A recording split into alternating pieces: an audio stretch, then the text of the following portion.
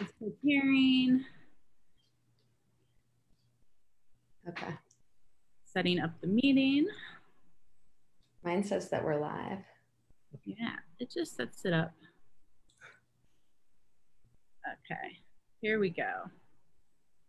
Okay, hello everyone. This is Meryl with Akron Soul Train, and tonight I'm here with resident artist Miriam Bennett and our special guest Chris Kline, the founder and director of the Butterfly Ridge Butterfly Conservation Center in Hocking Hills.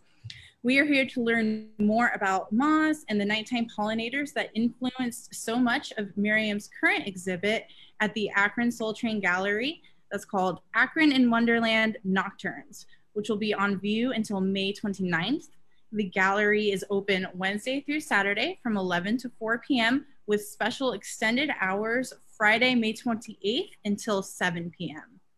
Akron Soul Train is an artist residency program connecting and empowering the community and artists by granting fellowships that provide resources for all creative disciplines to foster a more vibrant Akron. Please feel free to comment below with any questions or thoughts, and we will get to them during and at the end, depending on how the conversation is going. Also, please comment on any of our videos on Facebook or Instagram, whether you enjoy this type of virtual programming, as we want to keep putting out our best, thoughtful, and creative programming for everyone to enjoy. Before we get going, I'd like to thank Akron Soul Train's sponsors for their continued support: the GAR Foundation, the Akron Community Foundation, the Ohio Arts Council, Leonard Family Foundation, the Brennan Family Foundation, the Knight Foundation, and the Char and Chuck Fowler Family Foundation. Okay, so we're gonna have Miriam and Chris introduce themselves really quick, and then we'll start with Miriam and also say kind of what got you so interested in these nighttime pollinators during your residency. Okay, well, hi everyone. Thanks for joining the live stream. So yeah, I mean, during the residency, I should say, I really took the directive from Akron Soul Train literally, where they said create a new body of work. So I started with nothing in terms of thinking about what I was going to do for my installation. And I just started working, and then the pandemic hit. So I had this idea that I was going to move in all these sort of more, I guess, like urban spaces within Akron and sort of discover these sort of in-between places where really interesting things were happening.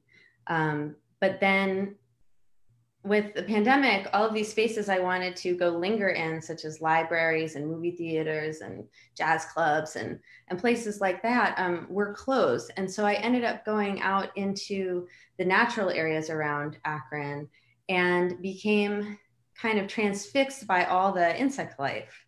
I would find, you know, a caterpillar that looked like some kind of outer space creature. And I found this app called iNaturalist.com that you could try to identify it through pictures on there. And then you could like say, I think it's this, you know, and then people would tell you like, yes, confirmed. And I realized that you can kind of map out some of the insects in your environment that way and start to learn about them. And then that became like, then it just like started bubbling up in my imagination with all the other things I'm perpetually interested in, such as sort of surrealism and dreams and things that kind of come to you in a sort of fragmented way, but perhaps form a story. And I was really enamored of the fact that we have all these night pollinating moths that are incredibly beautiful, just sort of feats of natural engineering. And we don't think about them because they do their work at night in the dark while we're sleeping, because we're not nocturnal creatures, even though some of us probably feel like we are sometimes. So that was that, and the dreams that everyone's been writing down and contributing, both before the residency and now in the gallery itself, were two big prompts: the night pollinating insects and the dreams. And then anyways, I became so interested in talking to somebody who really knew something about, you know, moths and insects, that I asked if we could do this with Chris Kline, since he's made, I don't know, almost a life's work around the study of these. And his own story is like, it seems very fascinating to me because I think he drove across the country on his motorcycle searching for butterflies. Twice. Twice. Yes. So yeah, so this is Chris. I'm so happy that you're joining us. Well, thank you. Yeah, Chris, can you introduce yourself real quick and kind of tell us how Butterfly Ridge came about? Sure. Once again, I'm Chris Kline. I'm the director of Butterfly Ridge.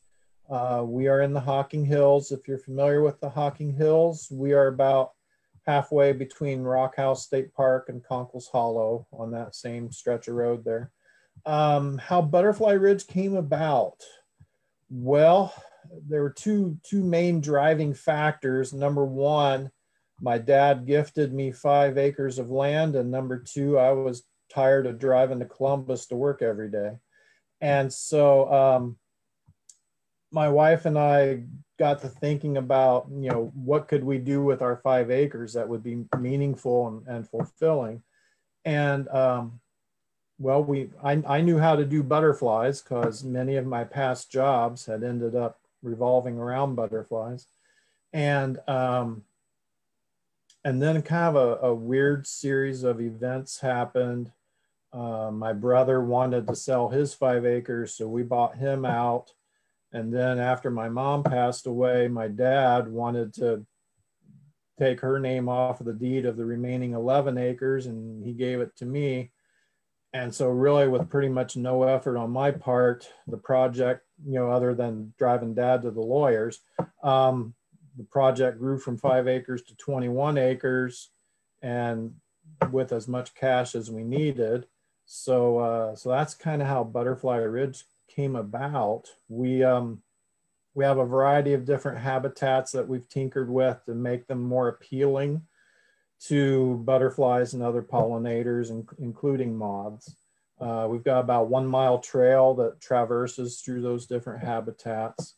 How just real briefly, how I got involved with moths, that actually dates back to around 2005. And I had the honor of being invited to do some mothing with Dr. Bruce Walsh of the University of Arizona. And he sort of introduced me to all of it. And then I've been very blessed to have some moth nerd friends who have kind of nurtured me along as well.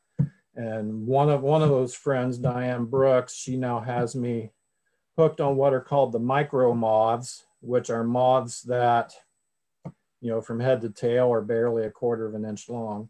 So you know, it's quite a diverse area here at Butterfly Ridge. So far, we've documented about 775 species of moths in the last 5 years.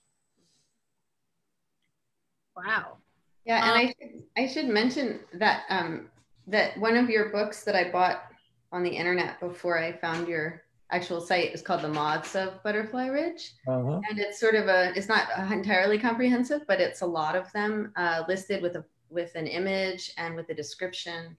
And so that was really helpful to me. And I ended up also including micro moths in my exhibition. So very cool. You know, sometimes people come into the gallery and they don't really see the moth drawings right away, but I've tried to draw everything to scale. And I really loved that because some of them are like, there's like a frame and you're like, there's nothing in this frame.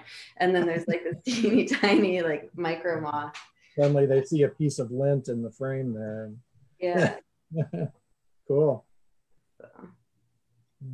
So what's kind of new with the study of moths and night pollinators and kind of how important they are? Is that like new research being found on things like that? Well, my understanding, moth research is really kind of limited, and usually it's what we would call agricultural pests that seem to get most of the attention in the moth world.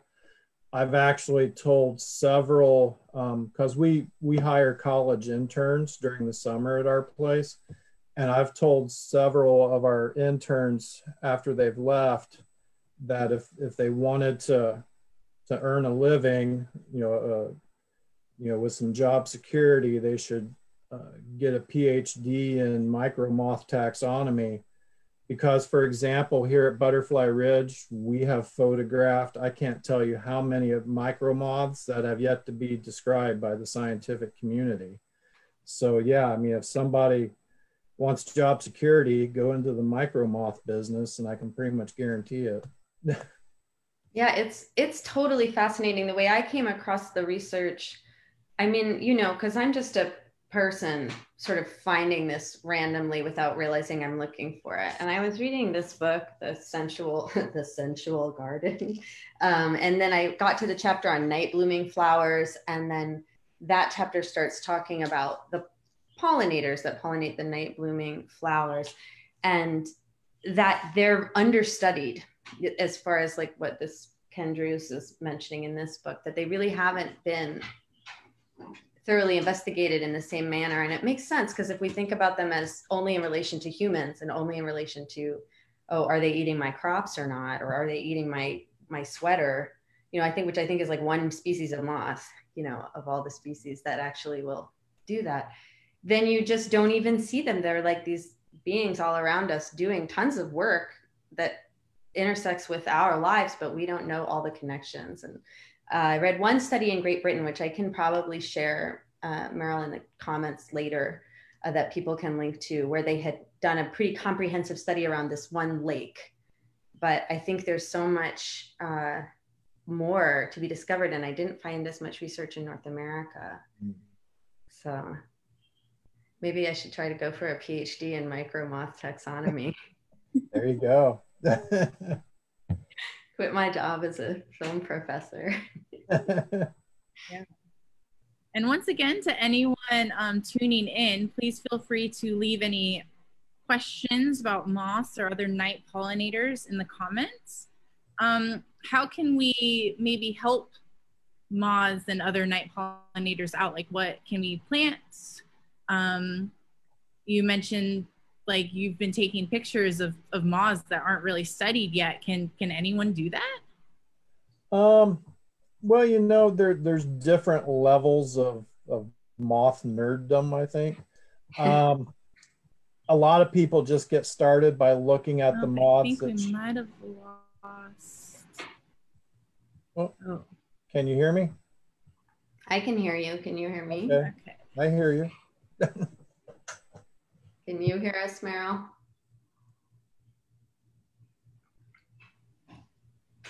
I guess not. Okay, sorry, my internet connection just She's back. flipped out a little bit, but I think we're back. Okay. Well, now would be a good time to announce the giveaway, because it's a natural connection to your question on how can I attract moths. Yeah. To answer that question first, a lot of people just start with looking at what comes to the porch light, and you get a fair amount of activity at your porch light depending on where you're located. If you're located near a forest, then you're probably going to get a lot more, or maybe like a field that's got trees starting to move into it and whatnot. What we do here at Butterfly Ridge, we sort of take it to another level, in that we've got scattered throughout the property, we've got what looks kind of like wooden goalposts, and we hang a white sheet in the middle of the goalpost, a high-powered mercury vapor light on one side of the crossbar and an ultraviolet light on the other side, and we power it all with a little portable Honda generator. And we will stay up until midnight, 1 in the morning, because what happens, the bright lights attract moths to the white sheet. And so that's how we get a lot of the photographs that we get. But when you talk specifically about pollinators and moths pollinating duties, the one plant that we've noticed that just really pulls the moths in, and that is common milkweed. We've got a nice patch of common milkweed pretty close to our nature center, And I mean, if you go, when the milkweed's blooming, if you go out there, those flower heads are just covered with different moths. So, so I think common milkweed's always a really strong choice to provide some nectar resources for the moths. And then trees are really valuable because most moth species are what I call generalists, meaning they'll eat multiple things as caterpillars, but frequently those multiple things that they will eat are different tree species. So for example, Luna moths, for example, they'll eat oak, they'll eat hickory, they'll eat ash, I think it is. They'll eat a wide variety of things. So once again, you know, having a nice supply of nearby forest is really super helpful as well. Yeah, I was going to ask, so the milkweed, isn't that, you said the moths are generalists, meaning that they don't stick to one plant to necessarily like put their eggs down. They'll Right. eat, when they're in the caterpillar stage, that's when they are eating a lot. But also milkweed is versus like the monarchs, which are not generalists, right? Right. Monarchs use milkweed specifically as their caterpillar host plant, and they only use milkweed.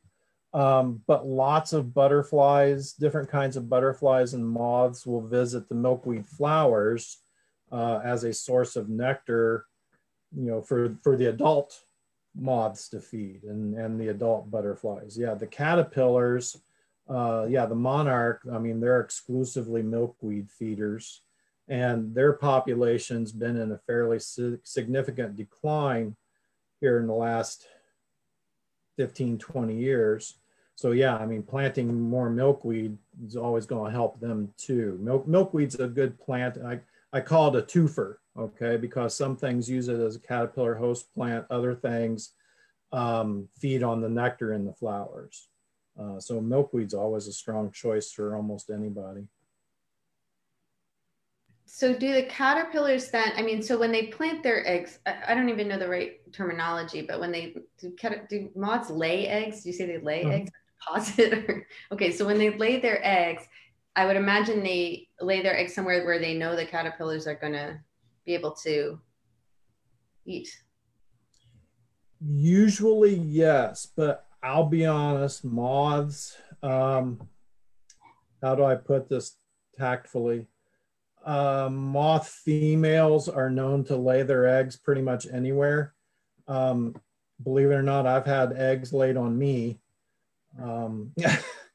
just because that's what they do. You know, when they're ready to pop, then they're popping them out regardless of where they are. So once again, that's why it's good if you have some of that forest nearby so that they don't have to go far before they can satisfy those urges, so to speak. And do they lay all their eggs at once, or is it like a period of time that they're? Moths typically will lay several eggs in a batch. And because frequently different butterflies, a lot of them will maybe lay one egg on a leaf and then move to another leaf and lay a egg and move on to another leaf and lay an egg. See, moths frequently don't work that way. I've seen, you know, 30, 40 moth eggs all in the same little cluster. And then something to keep in mind, especially the big silk moths, so like the Cecropias and the Lunas and the Promethea moths, they have an extremely limited adult life expectancy. Those adult silk moths, they'll live for a week at the most. Because see, the big silk moths, technically, I guess we can't really refer to them as pollinators. They don't have actual functioning mouth parts. So during their adulthood, they're totally living off of fat stored from when they were a caterpillar. But a lot of the smaller moths absolutely provide pollination services. Yeah, that was something I wondered about, because I was reading how I found that when you were talking about them depositing their eggs there's this other, so Maria Sibylla Marion, who is who did the insects of Suriname, she has this great illustration of this. I don't know if you guys can see this, of a, I don't remember what kind of moth that is, but you can see the female is just squirting out all the eggs in the illustration. And that was one of the innovations she did in the arts and in the science. I mean, she really approached it more as a scientific description, but she observed them in life and drew them in life, as opposed to the predominant way of describing insects through drawing at the time, which was, you know, dead ones that were dissected and sort of drawn from different angles. But what she brought to the art world and to the scientific world was direct observation and then drawing. And she drew them in all parts of their life stages, and the plants too. So it's this really interesting resource, and something that I sort of try to mimic in my own practice when trying to understand them. But to your point about them not having mouth parts and then maybe not being pollinators, what I was also reading is that moths are they're kind of dirty. Like, they don't really, some of them, they don't really clean themselves after they go from one flower to another. And because they're not specific to a specific species, I guess that would still be the ones that have mouth parts and are actually trying to get nectar. Right. Although I can see how maybe a Luna moth by accident could end up spreading pollen from one flower to another. Because typically moths, one of the ways they differ from butterflies, if you look at the body of a butterfly, they tend to be very sleek and smooth, whereas moth bodies tend to be really big and bulky and heavy and hairy. So any flower that they brush up against, that pollen's going to absolutely get hung up in all those hairs. So, you know, so like I said, there's a chance that maybe some of those big guys could pollinate things, you know, by accident, sort of. Yeah, I think that's what I was reading in one of the sort of science, in that observational science, maybe it was the one from Great Britain, is that they just kind of observed, you know, where did these moths go and which ones preened themselves like meticulously after doing something. Like bees will do that. Bees will clean themselves a lot. So they're pollinating, but they're doing it and they fly in a beeline too, versus the moths, they just don't care. So they're just like, you know, spreading things randomly. Anyways, I liked that idea too. Even though that's one of the things that I think is off-putting for people, is how hairy they are and kind of scary looking they are. Yeah. But I wonder why we have that reaction. Well, I think lots of times it's with things we don't understand. You know, I mean, people are kind of that way with snakes as well. I mean, a lot of people think snakes have slimy bodies, which they absolutely do not. And I think a lot of it's just, we just don't understand them. You know, the layman doesn't really understand those sorts of things. You know, like rattlesnakes, for example, I know people who think, you know, if you get within 10 feet of a rattlesnake, they're going to bite you. Whereas I can't begin to guess how many rattlesnakes I've encountered in my life, and I've yet to be bitten. So, you know, sometimes you just got to get out there and get your hands wet and check things out and learn about things. Okay, we do have a couple questions so far. We want to kind of get to those. Daniel, he's asked multiple questions here. What part of the trees do the moths eat?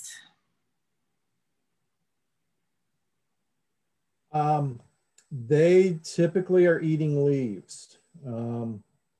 Occasionally they may eat flowers, but normally they're eating leaves. The caterpillar form are. Okay. Ooh, this one's really interesting. This is a great question. Chris, are you seeing a change in dominant population numbers at Butterfly Ridge since you founded it due to climate change? With moths, not so much. And I think that's in part because our data is somewhat limited. I started very much a novice, so I didn't really know much going into it. Now, butterflies, on the other hand, One of the things that we're seeing with butterflies is that some species that were typically considered more southern. So for example, I like to use cloudless sulfur as an example. It's a big yellow butterfly. Used to be like in the Columbus area, you rarely saw cloudless sulfurs. If you wanted to see those, you went down along the Ohio River. Now, we regularly get cloudless sulfurs at our place. If you go the right time of year up to Columbus, like Blendon Woods Metro Park or something, I mean, they're going to be all over the place. So we are seeing butterfly ranges moving north, and I'm pretty sure that's a climate change thing. I'm not so sure about how moths are fitting into that, just because there's so many of them. I haven't really learned their ranges very well yet. Mm-hmm. And then his next question was one that I also have. Why are moths drawn to light sources? Do we know? Well, I'm hoping maybe Miriam found something out, because I'm at a loss for answering that one. So. Yeah, I did read something and I can't remember what it was. I mean, but yeah, it didn't seem to, what I recall is that there was no sort of definitive agreed upon answer, which is really interesting as well. So it's another mystery for us to, explore. There's got to be a reason. It's so strange. Except I will tell you, I should put the dog somewhere. Come here.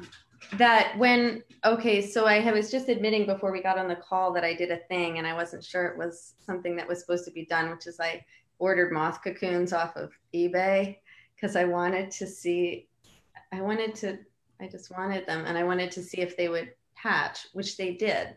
And the first thing that the moth did after it, I knew I was supposed to put it at the, give it some sticks, and I put it at the base of like a ficus tree in my house, and it kind of climbed up, sat there for a few days while its wings were filling up with the meconium so that they become stiff and are able to fly.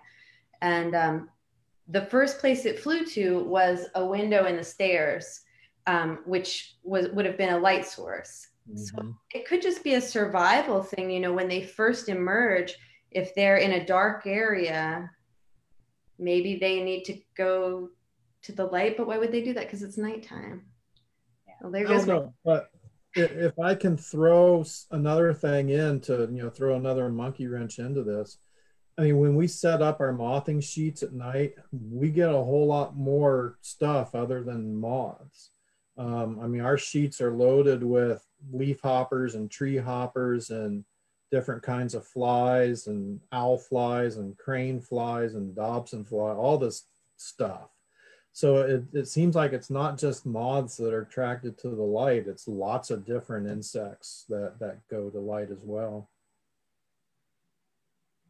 There's a lot of moths, I think, that don't look like moths, or we don't like the clear wing. Some of those clear wing ones look like flies, but I understand those are actually moths as well. Yeah, the clearwing moths are just incredibly cool bugs. My very first experience with them, I was working as a naturalist in Muncie, Indiana, and a woman came running into the nature center saying that she had just seen a cross between a bumblebee and a hummingbird and wanted to know more about it. And of course, my first thought was, well, I'm not sure that that's biologically possible, but I'll go take a look at what you saw, And sure enough, it was the snowberry clearwing moth. And when I talk to people about moths, and then they make the comment how moths are nocturnal, well, there's quite a few exceptions to that rule, and the clearwing moths are probably one of the best exceptions to that rule. Yeah, I actually have a drawing of a hummingbird clearwing moth in the capsule in the parlor room, as I call it, in the gallery. Cool. And because I wasn't sure because I was doing them in watercolor. That one I actually just left in pencil, just because it was a clearwing. So it was like I don't have to color it in, I guess. Yeah. But yeah, I thought about it because I was like, well, I think it's actually diurnal, but I'm going to add it to the night pollinators. And no, I don't know. But now you blew it. Now everybody knows. I did it wrong. That's okay. People can dream during the day. It's true. Okay, good. Thank you, Meryl.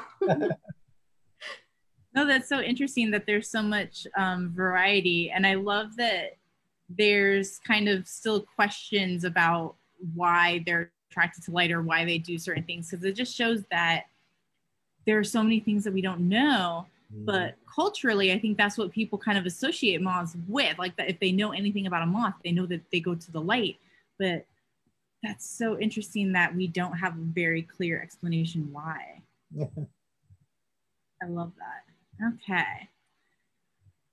Any other questions? Get them into the comment now. Miriam, do you want to talk about the giveaway? Yes, you could tell I wanted. Yeah, so I promised, I did a quick Instagram live right before this, promising another giveaway, and Chris threw something into the giveaway too. So I guess what do they do, Meryl? They comment like me or I'm in or something. Just comment if you want to be involved in the giveaway, and we'll pick from one of those comments. So I'm going to give away something from the exhibition, and the person can tell me what they want. They can choose. I have one of the moths I became very enamored with was the unexpected Cycnia moth. And I just loved its name and I liked its shape. And it wasn't a micro moth, so it was a little bit easier to draw. And I ended up started to embroider them on these sort of sheer handkerchiefs that I was adding to the parlor. So if you would like that would be one choice. And another choice would be a cyanotype, which is another, I do have some, I have some Luna moth wings that are done in cyanotype, or that animal skull that I found when I was walking around that's in the curio cabinet. I don't know, I think it might be a possum, but so those are my giveaways, and Chris can tell about his giveaway. Sure, I'm throwing into the pot there a book that we published last year. It's called If You Plant It, They Will Come, a butterfly habitat success story.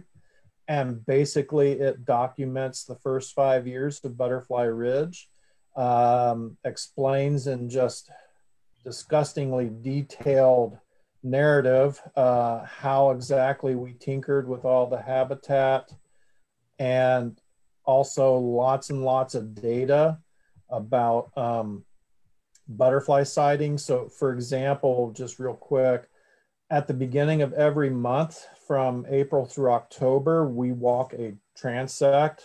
Basically, we walk certain sections of our trail and we document every single butterfly that we see.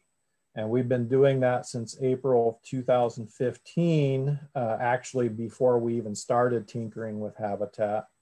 And so all that data is also in that If You Plant It, They Will Come book, so that people can see firsthand that I'm not making this stuff up, that what we've done is actually working. I mean, we have quadrupled our butterfly population here in 5 years. And basically we put all of our secrets in this book, and people can recreate it at their own place and make their own butterflies, so to speak. So for those of us who live in cities and we just have maybe a little tiny yard or something, I know you mentioned it would be important to be kind of near something like a forest or something like that. But is there any thoughts on that? I know my neighbor down the street, even though they have a little tiny yard and it's like actually on a hill, they planted a ton of milkweed.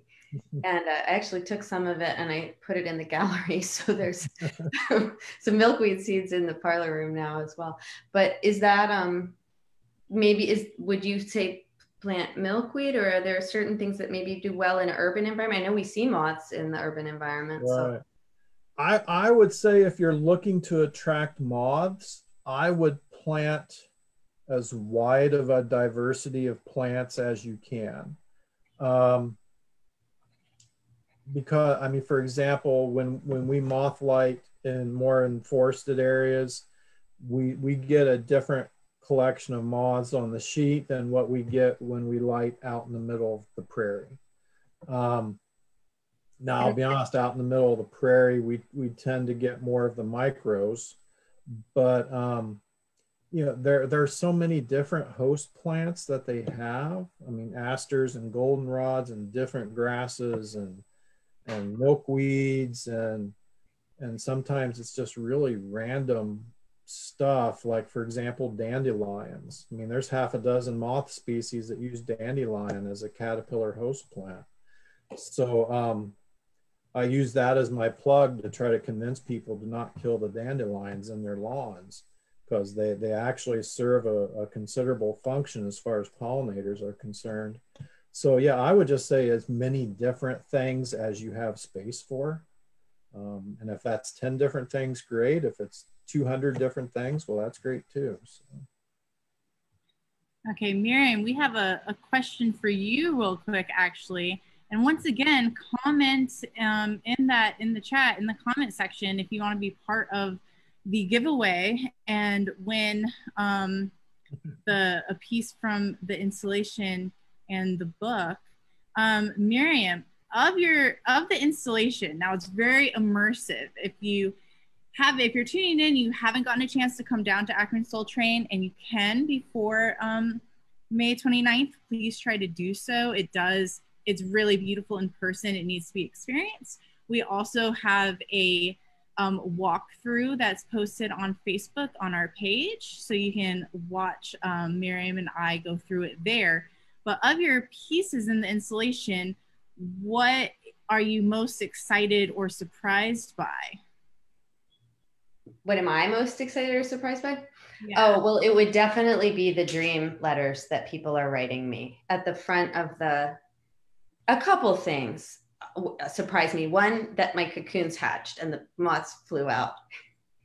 Because I had originally thought I would put those in that cabinet in the gallery. And then I got worried that maybe it had mothballs in it at one point, or, you know, how would I release them? So I took them home and then they hatched in my house.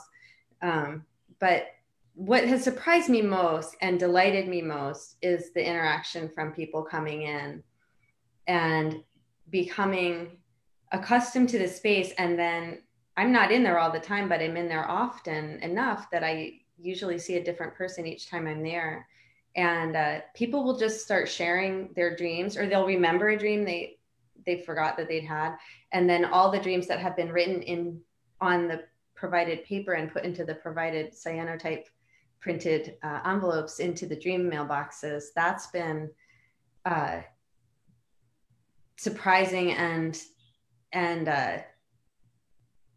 really great for me, because it's kind of like how Akron Soul Train tells you have to do something totally new that you haven't done before, a new body of work. And now these dreams are because I decided that was what I had to use. And Annie Morgan, the dancer that I worked with, you know, also, you know, she did her choreography all based on both night pollinators, which is super cool because she was like observing these insects and then doing some of these dances. And then later, as the dreams started coming in, doing movements based on the dreams. So it's a kind of a way for me of letting go of my preconceptions of what might make a good piece of art or what might make an interesting piece of art, and allowing the sort of idea of the individual to kind of give way to the idea of we're all part of a sort of both natural world and also maybe a supernatural world or a surreal world. To me, it all kind of like blends together, and the dream narratives are just amazing. And so full of interconnections with the natural world as well. A dream that was left today that I put a picture on my Instagram was a dream that my mother remembered. First she said, I don't remember any of my dreams. I don't know what I did. And I was like, well, you got to think of something. What about when you were a kid? She's like, oh, I had a dream. And I was like, write it down. And so she did. And I read it. And it was that she was being chased by wolves. And the only way to get away from the wolves was to swing higher and higher, you know, on this swing and then I stopped. That's when I took the picture of what she was writing. So I don't know the answer to what happens in her dream. I'll read it later. She put it in the mailbox.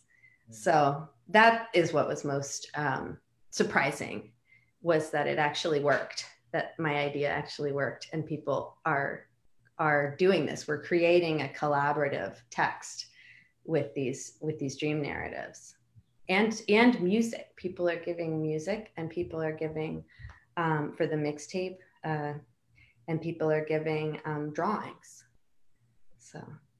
Okay, and Daniel just left another comment about how his 1 block long street has a self-designated pollinator path, and a lot of our tree lawns, aka double strips if you're in Akron, they have a 3 or 4 foot square patches that encourage pollination for butterflies and moths. So I did not know that. Thank you so much for that information. And there's a link to how it's expanded throughout Cleveland Heights as well. So definitely check that out. Okay. So thank you guys so much for your comments and your questions. And Daniel, you had so many amazing comments and questions. I'm going to say that you win the giveaway. So we can message you on Facebook and see how we can get you everything, probably towards the end of the show. Okay. And real quick, Chris, are you guys open this summer? How can people find you guys, visit? Yeah, we are open every day but Tuesday from 10 until 5. And then if you're interested, Saturday nights, June through August, with the exception of the first weekend of the month, we actually have public moth lighting. So like the 2nd, 3rd, 4th Saturdays of June, July, and August. And that usually starts at 9 o'clock. Something that we did in 2019 that we really enjoyed, we had to put on the back burner last year because of the pandemic, but I think we're going to try it again, is that we usually have live musical performances before the moth lighting. So the music usually starts around 8:30, and then we start to head towards the sheets, 9:15, kind of in that neighborhood. Normally we go to about midnight. Of course, you don't have to stay all the way to midnight. Now the hardcore moth nerds, on really hot, humid days in July, they actually beg me to stay open until like 1 or 1:30 in the morning, because the really super cool stuff tends to come later in the night. But yeah, we'd love for folks to come visit us. Our admission fee is $5 a person, so we're real reasonably priced. And once again, if you look up, if you Google where Rock House State Park is, we are about 2 miles south of Rock House State Park on 374. Okay, thank you so much for that information. Let's check the comments one more time. Okay, I think we're gonna wrap it up. So once again, I'd like to thank Miriam Bennett and Chris Kline for joining us tonight. And I think we might need to take a trip this summer to see, now that I know that there's the moth lighting. That sounds amazing. Once again, Miriam's show, Akron in Wonderland Nocturnes, is currently on view at the Akron Soul Train Gallery at the Burton D. Morgan Exhibition Space in downtown Akron. It will be on view until May 29th. Hours are Wednesday through Saturday from 11 to 4, with special extended hours on Friday, May 28th until 7. And I mentioned before, but if you are not able to see the show in person, we have a virtual walkthrough and gallery talk posted on the Akron Soul Train Facebook and Instagram page. Okay, and I think we're gonna sign off. Thank you all for joining us. We'll see you in the next program. Thank you, Chris. It was great meeting you. Good meeting you, ladies. Well.